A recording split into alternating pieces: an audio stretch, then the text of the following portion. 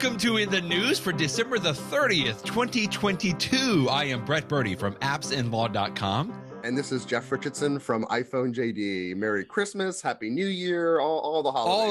All of the good holidays. This is the next to last day of 2022, Jeff, and we get to record. Indeed. Oh my goodness. Wow. Saying goodbye to 2022. What a year it has been. But, we can't end the year without a huge story that just broke this past week about passwords, one of our favorite topics that we talk about quite a bit. And I'm glad that you covered it quite very, very excellently in your post today, Jeff. Yeah, there is so much to say about this one. Let me begin by saying that, I mean, you say breaking news. What's frustrating about it is we first heard around a little after August of this year, 2022, we heard about an issue with LastPass and some hackers doing what they, would hope they not do. But we didn't learn a lot more about it until later. I want to say it was in November. And then in December, we learned that the whole thing was much worse than we had ever thought. And that it was just like December 22nd that it came out even more. This story has gotten worse and worse. So let's tell people what's going on here. Please. Password managers.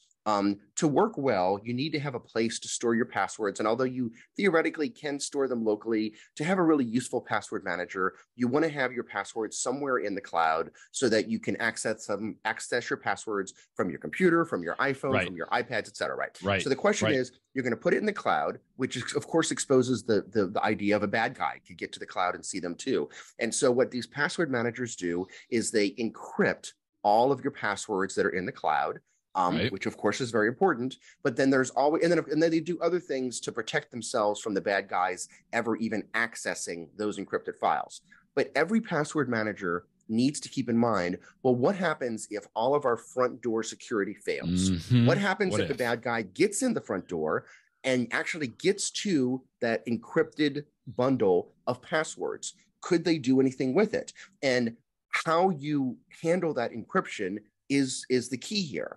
And what LastPass had been doing is, first of all, people got in their front door, which should have never happened in the first place. But then once they got there, the hackers were able to download the encrypted files, and the files were really just encrypted with whatever your master password is. And although LastPass says that it would take, theoretically millions of years to unencrypt it if you didn't know the password, that's not really true. I mean, one of the things that the post that I had today pointed out, one of their competitors, 1Password, pointed out that a lot of people have a master password that you use to get access to all your other passwords.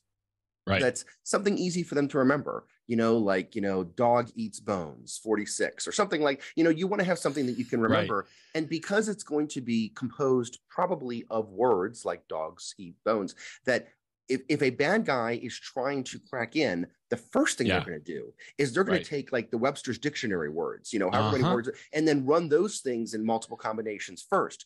And so even though in theory it could take forever for the bad guys to crack it, the reality is that the first thing that they're going to do is run the words that are most likely being used to protect your encrypted files. And so 1Password came out this week and said, based upon what we just learned on the 22nd, we think that it would cost about $100 in security hacking tools and time to start cracking. And what's scary is that these passwords on LastPass have been, they've been in the wild since August. So the bad guys have had months and months and months to access these passwords, because they're somewhere on the internet and the dark web, and then to just run all their tools on them.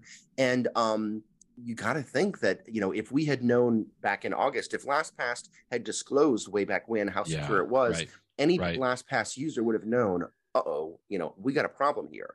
And so if you have been using LastPass, you really need to do something. You need to change some things right now. First of all, you need to change all of your passwords. Second of all, if you have, definitely turn on two-factor security if you don't have two-factor authentication, if you don't already have it turned on, because that way, even if the bad guys had your password, they would still need your authentication.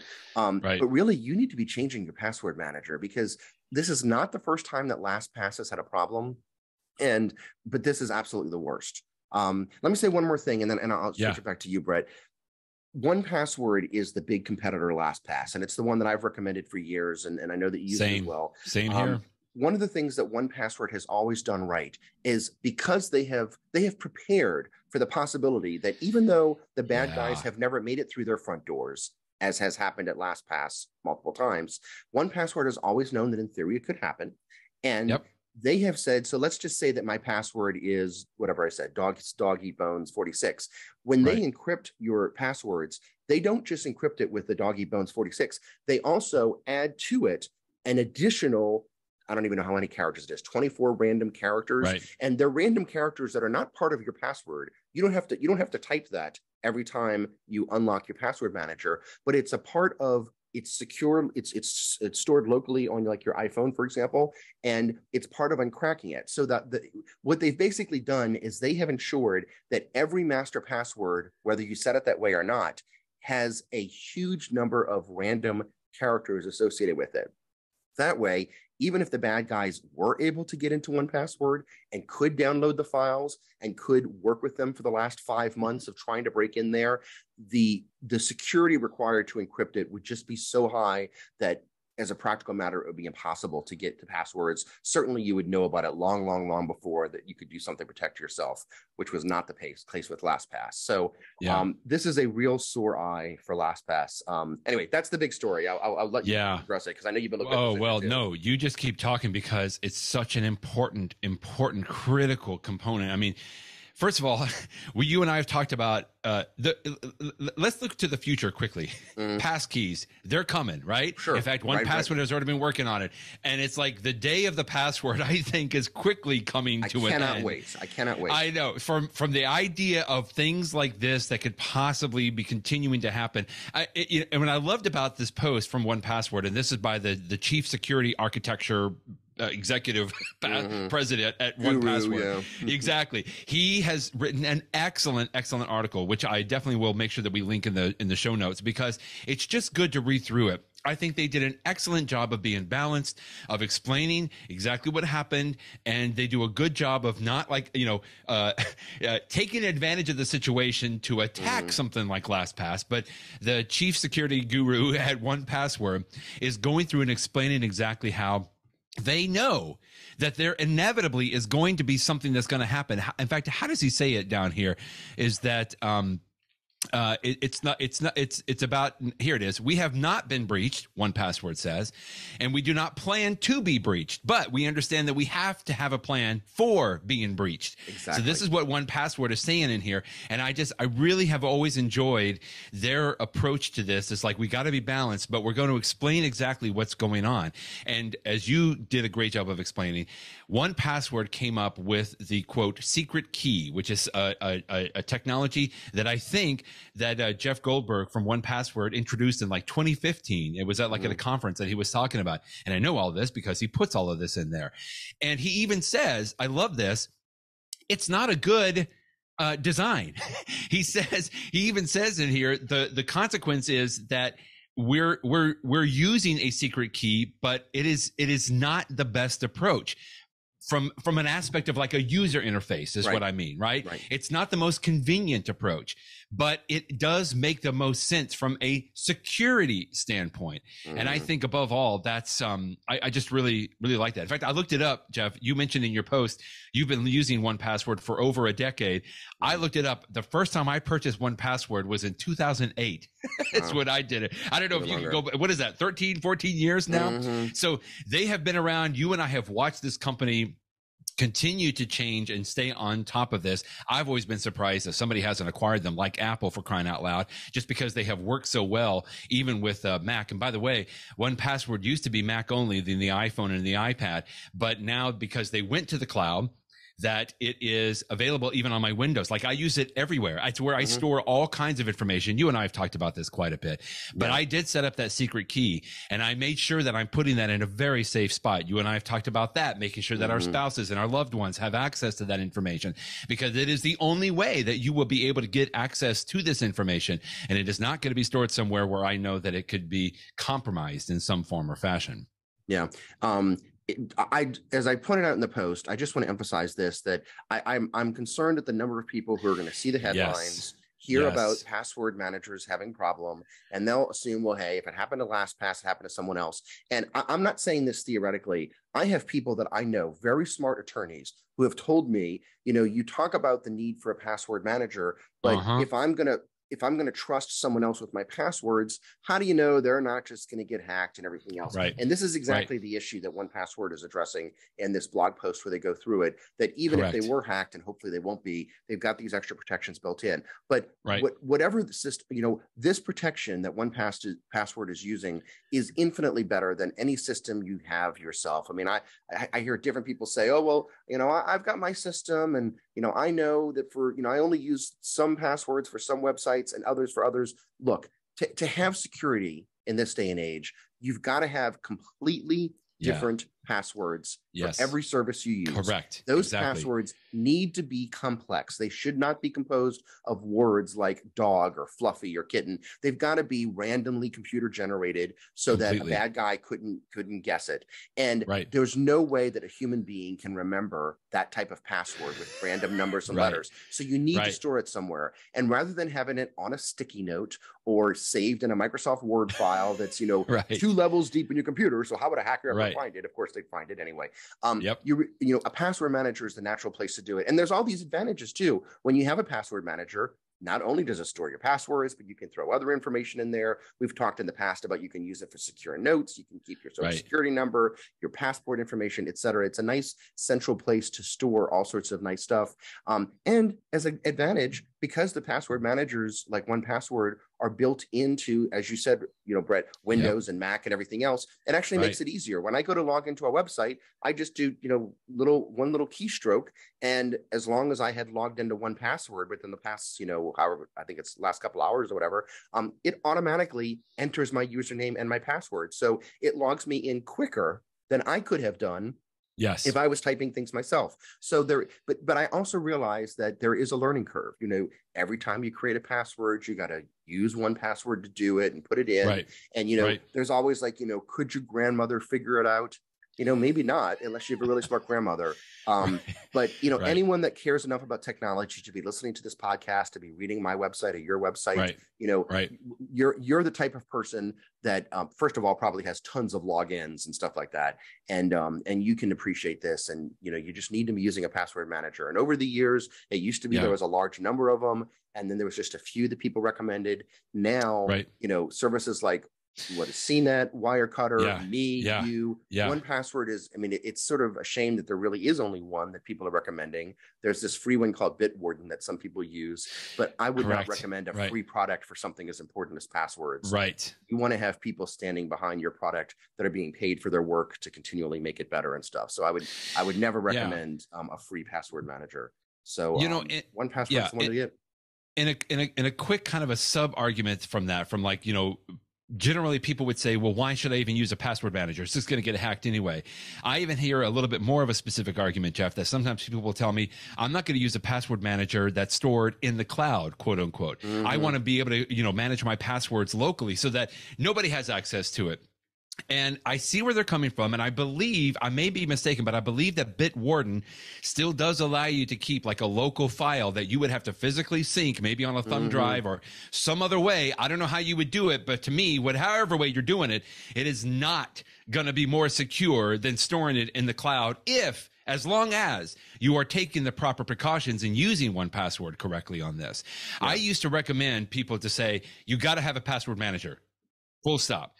Here are the two most popular recommendations, 1Password or LastPass.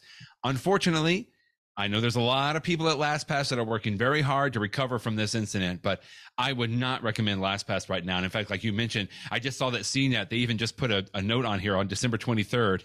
In the wake of security breaches in our second half of 2022, we have removed LastPass from our list of recommended passwords. And the only two that they are recommending now is Bitwarden and 1Password. And that's where I would stay today.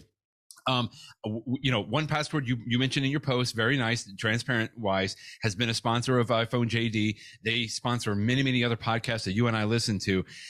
But we were customers, paying customers long before any of those sponsorships. And I think this article you linked to from Ben Lovejoy at 9 to 5 Mac even said the same thing. He's like, I'm not just being in 1Password's corner fighting for them. He goes, I've been a paying customer all this time. I will continue to be a paying customer of 1Password. But as I keep saying, you and I, Jeff, have taken the proper precautions to learn how to use 1Password correctly, including setting up that secret key. We both have the family subscriptions so that we can set up others on there as well. This is how I share information with my wife and even my kids today, with sharing passwords on that information. And to me, yes, it is in the cloud. There's that extra little security component with that secret key, because I have to keep that separately as well. But again, as long as you've taken time to make sure you're using this correctly, it doesn't take a lot of time. But again, as you said, this is so important and so critical that you must have something set up for this. And I keep telling people, they think, well, I don't need a password manager. I have a very, very, very good, very long, strong password. And I say, good. But you use that same password on multiple sites, just like you said earlier, Jeff. And that, to me, I always tell people, a password manager is not for creating a very strong password, although it does that. But what I tell people is, it's because inevitably, one of the sites that you're using the same password at is going to be breached at some point, and you need to go and you need to make that change. And a password manager allows you to do that quickly and effortlessly, and being able to create and generate a password on there. It's just like you and I say many times, we don't even know what the passwords are for the vast majority of our websites. And I say that, and people are like, oh my goodness, how can you live like that? Well, that's the reality of the world that we live in today, and using a password manager. Yeah. Woo, a lot of stuff there. Yeah. I don't think we've heard the end of this, unfortunately, which is really, really sad. But this is the world that we live in.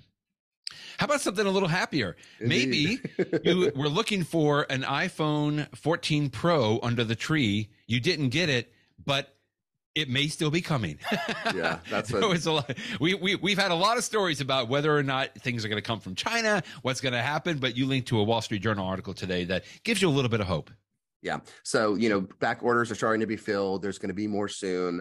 Thank goodness. I mean, China's been going through a lot of problems with COVID, which has been affecting all sorts of production, not just iPhones, but iPhones were definitely affected. And so it was great to see that the Wall Street Journal and other sources as well are reporting that the supply is starting to catch up with the demand. So if you were hoping to get an iPhone 14 for the holidays, hopefully you can get one very, very soon.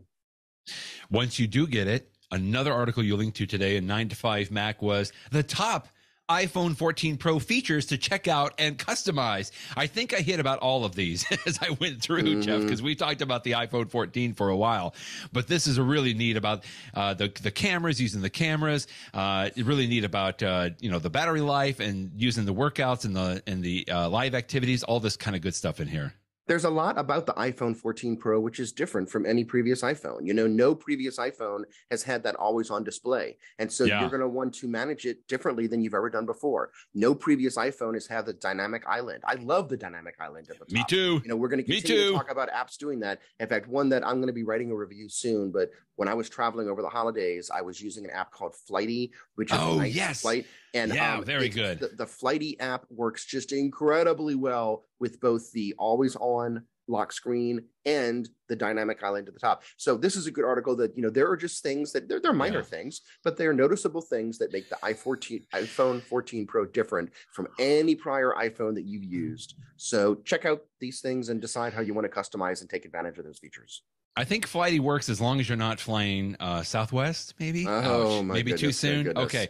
Well, once you do get that iPhone 14 Pro, here's another little gadget that I think you and I maybe touched upon briefly a couple of weeks ago or so. The MagSafe mount for using your camera as a webcam with your computer, which is really neat. John Voorhees always does a good job. Using your iPhone camera. So there were two articles this week, one from John Voorhees and one from Jason Snell at 6 Colors. Yeah. Both of them have the final production units from Belkin. It's just a simple little device that sits on top of your display. I want one. And it allows you to put your iPhone up there so that you can use the much, much, much better camera of the iPhone instead of the, crappy camera of a webcam that's built into your computer or that you have sitting on top of your computer. And I can't wait to start using it.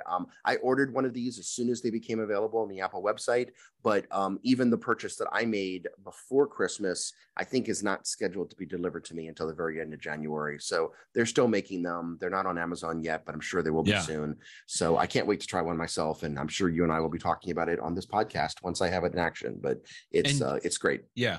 And Jason said this can work with an iPhone 12, 13, or 14. So it can work with all this. Really looks really cool. And by the way, Good job, Jason and Dan, on your logo for 6 colors. I didn't know that they changed it to the Christmas colors on there. You know, I did not even notice that. And a little snowflake on the eye. Yeah, and just real quick, going back to John Voorhees' article, he did like 3 little short articles here. One was on the mount, and the second little I just got to throw this in because I love this little app called Hand Mirror. I don't know if I've talked about it before. I was on the podcast with David Sparks on Mac Power Users several months ago, and I mentioned this, and I remember David was like, "Oh, that's fantastic." It's a little simple app that runs in your menu bar on a Mac. This isn't for the iPhone or the iPad, but it simply just puts on a little picture so you can see what you look like before you jump on a Zoom call. I used to use this when it first came out, and I was a big fan of the developer. He is just so tongue-in-cheek in a lot of things that he does. But I went ahead and paid. I mean, now you can get pro versions. It's $4.99 right now. It's never going to be that cheap, but you can do an option to pay $10.99, which I did just because this app is so useful. It sits in my Mac menu bar, and I use it all the time. I love it. That's great. Cool app.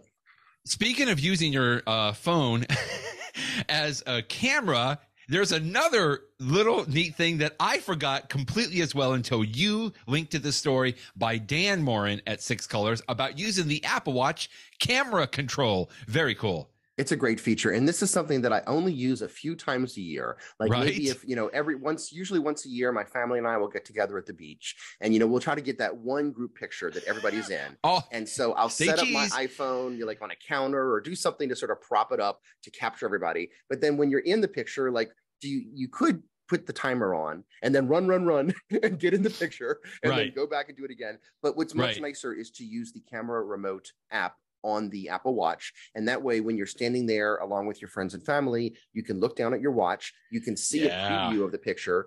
Even though it's tiny on your Apple Watch, that's big enough that you can say, okay, everybody needs to move left or, right. Or, John, you're not quite in the picture. Move your head this way. And then once the picture is lined up, you can just tap on your Apple Watch and it will take the picture. And so, but again, it's not a feature that I use very often. And I doubt others will as well. So you sort of forget about it, but keep in mind, as you're getting together with friends for New Year's this year, for example, of course, you can always do the selfie where you hold out the camera and try to get everybody in there. But if you want to use the better quality camera on the back of the iPhone and maybe prop it up somewhere and get everyone in the picture, the camera remote app on the Apple Watch is fantastically useful. I can remember one time that I've used this, Jeff, and it was at least 3 years ago with an older version of the iPhone, an older version of the Apple Watch.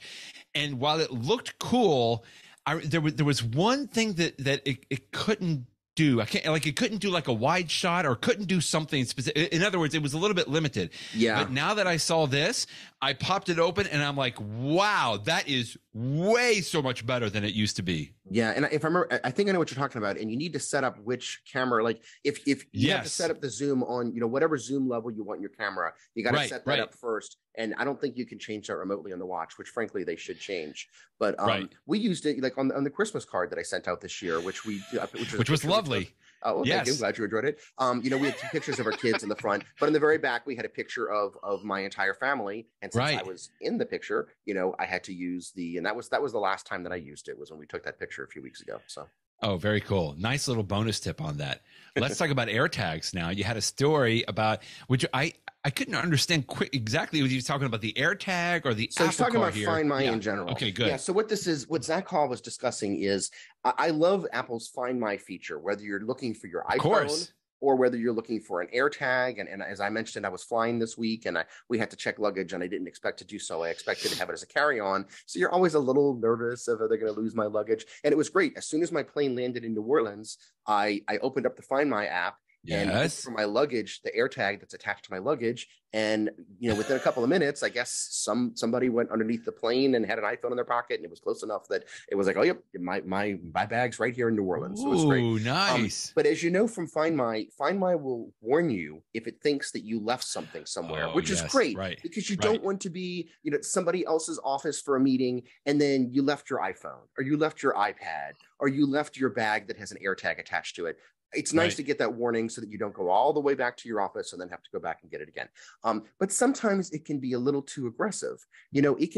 I have had many times where I leave something in my car because I know I've left it in my car because I'm not carrying my bag with me. It's in my car while I go take care of something. And then it's like, oh, I haven't seen your iPad is not with you. Like, of course it's not with me. It's in my car. And what Zach pointed out is that there should be a way, and this is such a clever idea. Unfortunately, this is just an idea being tossed up to Apple. Hopefully somebody's reading it, that there ought to be a way that you can designate a car just like you can currently designate your home or your office as being a place that it's okay if I left something behind there. That's fine. Right. I'm not going to lose sleep over that. You don't need to send me all these alerts over and over and over again. But in order for that to work, you would really have to have some way, because unlike your home or your office, which are like physical GPS locations that don't change, your car does. And so Zach said, maybe Apple could create a way that if you get like an additional AirTag that you leave in your car all the time, like the devices should know that if they're close to your car's AirTag, that's a safe place. That's okay. Right. I just thought it was clever. And anyone out there that has used Find My has, I'm sure, gotten these alerts every time I drive away.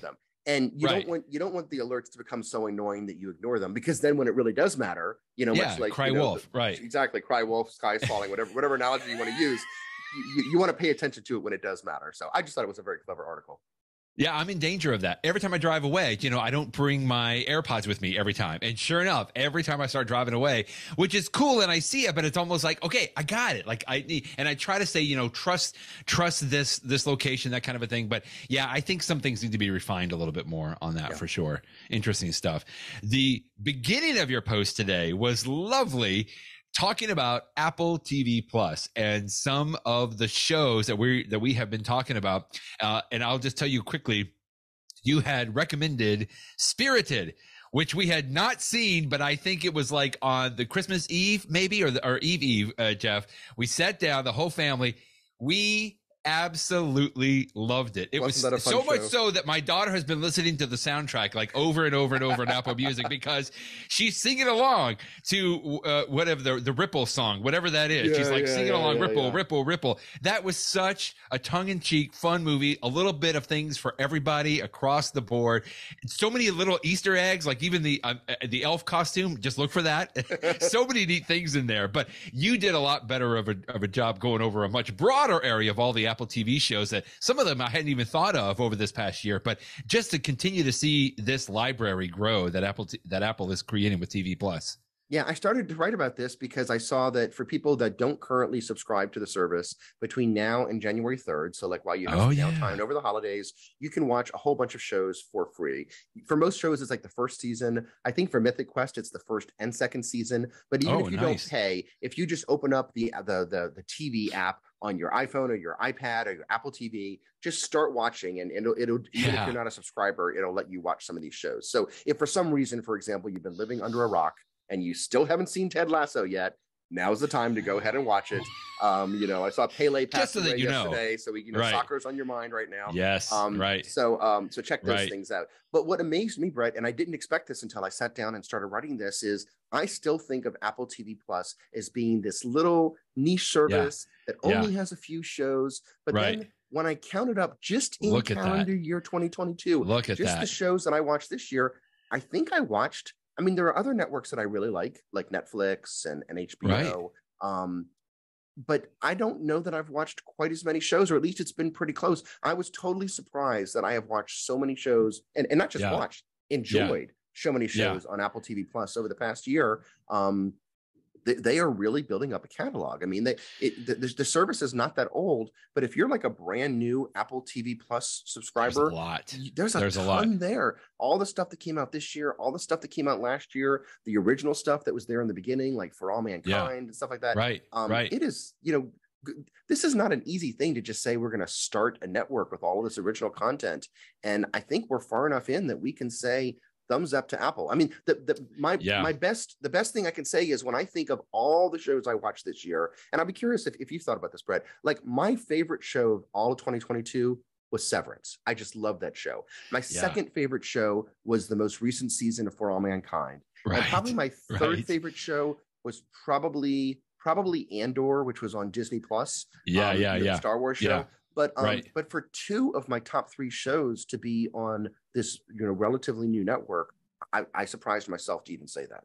Yeah, it's just incredible to see this. And again, because those of us that have kind of watched Apple in the past, I kind of still liken this back to like the music component there, right?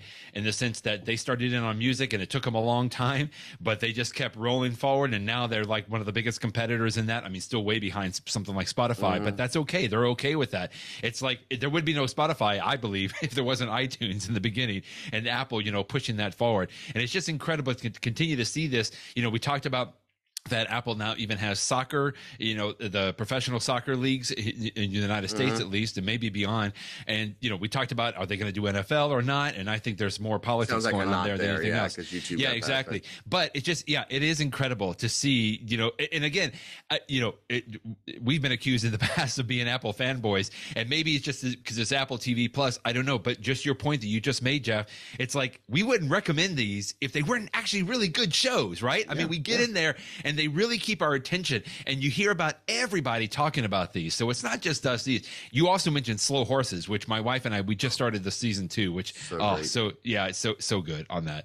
Yeah. All right, the last thing quickly. Horses, go ahead. The season finale might even be today. So that one's okay, no spoilers. Okay, so the last thing quickly, we've talked about the Apple Watch Ultra many times, but you linked to a really fascinating video today from The Verge, which is always good anyway.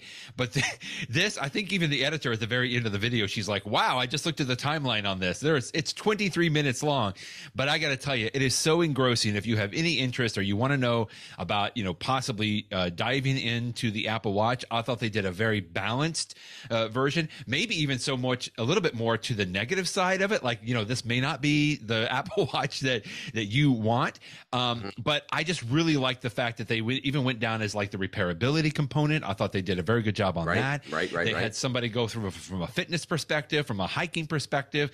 They really pointed out some of the, I don't know if it's flaws necessarily, but they pointed out some of the aspects that like, hey, this may need a little bit more finesse on this before it works. And then lastly, quickly, I liked one of the things they pointed out, again, you and I have mentioned this. I love my Apple Watch Ultra, but I want Apple to take better advantage of the bigger screen. Like, I feel like there's just wasted space on that. And that to me should be an easy software fix, but they haven't done it yet.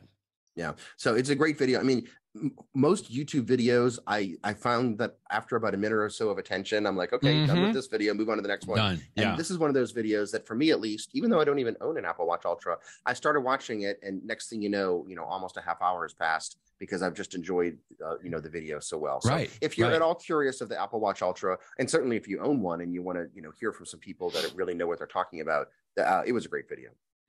Very good. In the know. Let's do a what we got for Christmas edition. And I will tell you, here is one of my favorite gifts I think I have ever received from my lovely, lovely daughter, who only earns money from her babysitting gigs that she has, Jeff.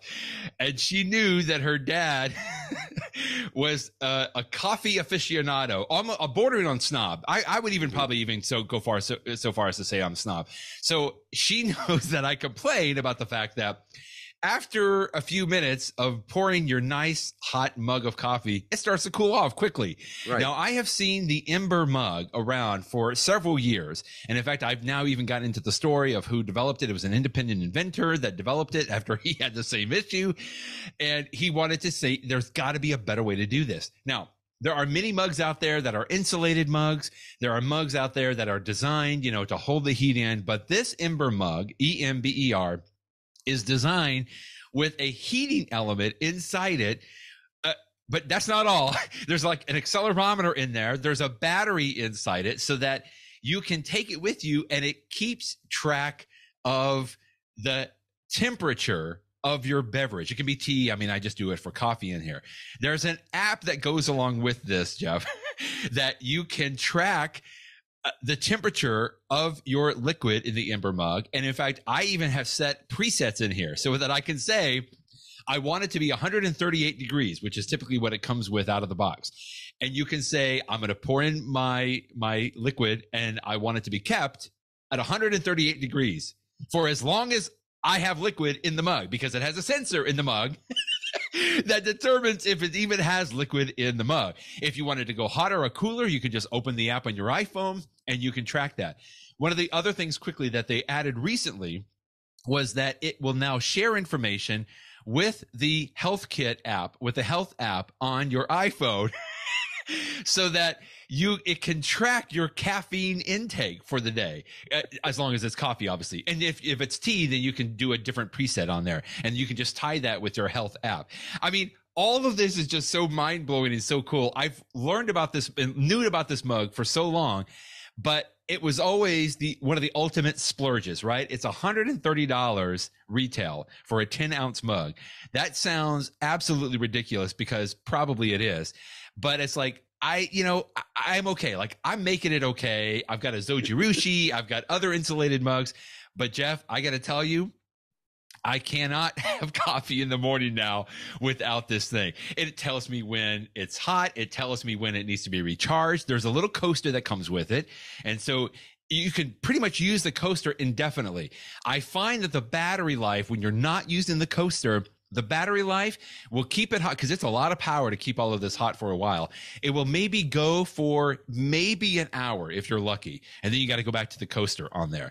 But it's just such a lovely, lovely little device. I know we've got Christmas already passed, but I just want to thank my daughter for giving me one of my favorite gifts, I think, that I have ever received on there. You can even customize the color of the little light on the bottom of the mug as well. But that is my favorite gift that I received this past Christmas, the Ember Mug 2 or squared, whatever. So what they basically did for the second version is they just increased the battery life a little bit more, which is still lacking, right? I mean, it's a small mug because they got to have room for the actual coffee liquid in there. But it's just, this is my first foray into the smart mug category, and I love it. I'm sold for sure. I love your enthusiasm for describing this present. But just to go back from where you started, Brett, yes, sir. You use an iPhone app connected to your mug, connected to you to keep a precise temperature of your beverage. Yes, you are a coffee snob. Yes. Yeah, exactly. Exactly. I know. I think I'm starting to accept that, and I'm starting to embrace that. I agree. But you know what? At this point, I'm like, okay, that's where I am, because I love it. Here's the great thing about it. It's showing it on the screen right now. When I first opened it, Jeff, I had to update the firmware on the mug. Sure, yeah. Most of the plates and silverware and cups in my kitchen, you need to install the software update before you can use the glass. I had to do a firmware update, but it was so lovely. Here's the only thing I would say, Ember, please use the live activity on my iPhone 14 so that I can see real-time updates on there. But the app is actually very cool. I love the fact that I can get in there. All the help and support is available in there, because now I'm like 18 levels deep in YouTube videos on using the Ember mug now. But I got to tell you, I'm going to buy another coaster, because I need one for downstairs and I need one for up in my office. Of course. I'm all in, man. That was my in the know for the day. That's great. That's great. So what you got for Christmas is a mug that you love. What I got for Christmas, along with a lot of good things, was one bad thing, which was some networking woes. And so let me just describe what happened. Oh, no. So okay. We went up to my mother-in-law's house for Christmas. She lives in New York. And we took with us our Apple TV so that I could plug in. We have two Apple TVs in the house. Yeah. We have my new one, which is connected to my main television. And then we have an older one that's, I don't even know how many years old it is. And I have it connected to the TV in my bedroom that we don't use it very often, but it's nice to take that with you. You and I have talked about this in past episodes, that taking an Apple TV with you when you travel is great, because you can plug it into any TV, and then it makes it so easy to like show off photos with loved ones on the big TV, or you could watch, TV shows like that Spirited show that you watch, you could watch, we were using it to just, use the music app on the television to have Christmas songs with the lyrics on screen and stuff like that. Right. So it's nice to have an Apple TV with you. But one of the things that I noticed when I was away from home is often, always when I'm away from home, I can look at the Home app on my iPhone to see that which lights are on, what lights are off, to access my security cameras, all that sort of stuff. And it works when I'm away from home all the time, except that when I was in New York, I noticed that it wasn't working. And I'm like, what is going on here? And it took me forever to figure it out. But ultimately, I as much as I love technology, I despise networking troubleshooting, because I never understand it completely. There's always like Right. voodoo involved and stuff like Right. that. So to jump to the end, it took me literally days. I didn't even figure this one out until I was back home again. But what I figured out is when you're in your home, the home app works great. But when you're away from your home, in order to access it remotely, you need to have a hub in your home. And there's a number of different things that can be a hub. An Apple TV can be a hub. A HomePod or a HomePod Mini can be a hub. And you can even use an older iPad that you have. As long as you keep it plugged in at your house all the time, it can be a hub. But it needs to be the bridge that connects the devices inside of your house with the outside world to communicate back and forth, so that you could turn a light on or off, or you could look at your security camera when you're away from home. That's using HomeKit. And this was the tip that I figured out, that if you're in the Home app, and if you want to find out what your hub is, you need to go open up the Home app, tap the icon at the top right, which is a circle with 3 dots, and then you'll see something called Home Settings. Go into Home Settings, and then you'll scroll down and you'll see something that says Home, Hubs, and Bridges. Tap on that, and it will list all of the devices that potentially could be the hub, like all of your Apple TVs, all of your HomePods and HomePod Minis. And when I looked at that, I realized that every single one of the devices in my house was listed as being in standby mode. And the way that it's supposed to work is you're supposed to have one device that says connected. That's the one that's being used as a hub. And then your other devices are in standby. And somehow at my house, even though I have this very new Apple TV that's connected to like gigabit Ethernet, and you would think that would be the one that would be my home hub, the one that I left at home, for whatever reason, the Apple TV upstairs in my bedroom, the old one, that's the one that Apple decided to, who knows why, it declared itself the hub of my house. And so when I left it, and then I brought it to New York and plugged it up in New York, the hub was like, great, I'm plugged in again. I don't see any security cameras around me. I don't see any lights here. It was thinking that my mother-in-law's house was my house with just no HomeKit devices. So I couldn't. It was such a pain. So this was a failure on Apple. What should have happened is, as soon as I unplugged the upstairs Apple TV, the downstairs one should have kicked in. It should have switched from standby mode into connected mode and says, I'm going to take over as the hub. Or maybe one of my HomePods should have taken over as the hub, but it didn't happen. And so if that happens, if you disconnect your hub, first of all, try to be aware of what your hub is, just in case a problem like this ever occurs. And then if you disconnect the device that is your hub, and you know that there's another one that you want it to become the hub, unplug it. It should happen automatically, but if it doesn't, unplug it, wait, a couple seconds, plug it back in again. And then when my newer Apple TV rebooted, it suddenly looked around and said, hey, nobody else is the hub here. I'm going to declare myself the hub. And everything worked. But of course I couldn't do that until I was back home, because I couldn't unplug it from away. So I should have never had to do it in the first place. I solved it. But the point is, if this whole world of like that there's multiple possible hubs and you can't manually designate which one is the hub, but you can see what has appointed itself to be the hub. I didn't know any of this stuff until I had to research this networking problem. And so now that I know what's going on, great. If the next time I take an Apple TV, I'll be conscious enough to make sure, okay, now I've unplugged this one. Let me make sure someone else has taken over that hub responsibility. It turned out we could still see our security cameras, by the way, because even though the Home app was a disaster for me when I was away from home, we use Eufy cameras that have their own app. They have their own app, many. So I was able to use. So that's why, I knew that my house didn't disappear from the map. It's like, we did have that big freeze going on over Christmas. I was afraid the whole of New Orleans froze or something. No, the house was fine. The cameras were working fine. It's just I couldn't use the Home app, HomeKit, to access. Interesting. That, so. I still feel like there's several things that have to get ironed out here. I got to tell you, I just started researching some of this as well, because I'm a couple of years behind you on the home automation aspect. But now that we have an app that can pre-start our car, my wife wants to pre-start and warm up the car before we leave, but it's in the garage.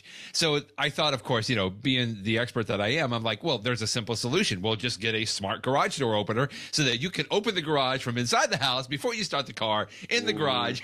So I'm like, how do I do that? Do I need a hub? So I'm glad you're pointing this out, because I know this is something I'm going to be wanting to look into. But you mentioned quickly, I just know one thing that I was running up against, because all of this is changing and in flux right now with the Matter accessories and the Thread and all that's coming, like having the HomePod or the newest Apple TV, I think they're not going to allow you to use an iPad as a hub in a very short order. I think it says right here. Yeah. Yeah, look at That's that. I didn't even know that. Yeah. Yeah. And I think that's only because it's the thread and the matter, some of the things we've been talking about for a while. I just know, again, just to kind of underscore the point that a lot of this is in flux and it still is a little bit confusing for anybody that wants to kind of just jump into it. But hey, that's what we're here for, right? We'll help you along on some of that. All right.